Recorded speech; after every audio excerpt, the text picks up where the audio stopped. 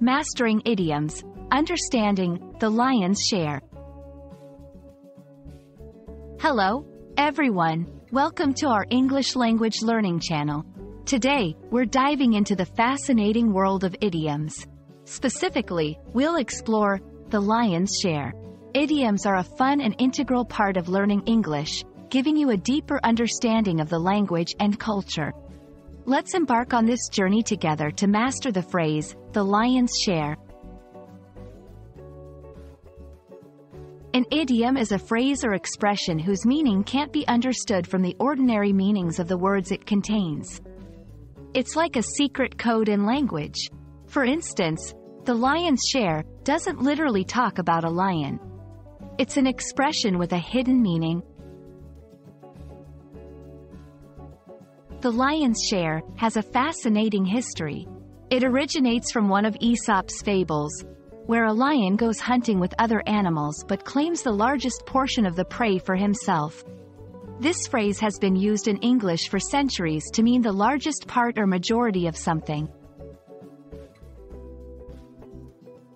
In contemporary English, we use the lion's share to refer to the biggest portion of something, especially when it seems unfairly large.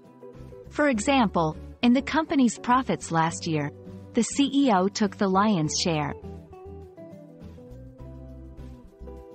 Let's see some examples to understand better. 1. Budget allocation. The lion's share of the city's budget goes to education. 2. Work contribution. She did the lion's share of the work on the project.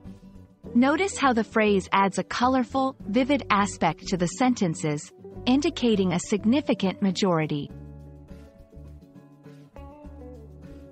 1. Context matters. Use it where a large, dominant portion is involved. 2. Avoid literal interpretation. Remember, it's not about actual lions or shares. 3. Practice makes perfect. Try using it in your conversations or writings.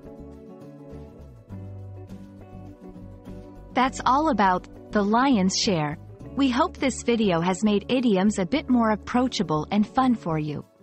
Keep practicing, and soon, you'll be using idioms like a native speaker.